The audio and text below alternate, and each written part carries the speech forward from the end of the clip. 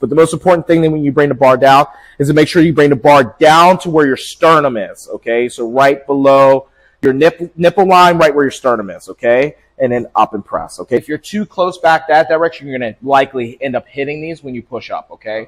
So you really want to be like, idealistically, the bar should be in line with your forehead, essentially. So scoot yourself down that way. They're right about there is good. A little bit of pull there of a pain in your left arm.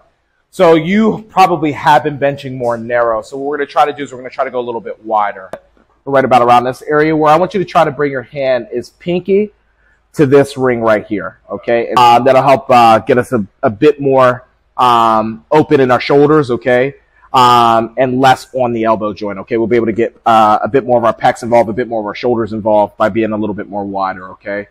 Nice. You get less pain? Yeah. All right, good. All right.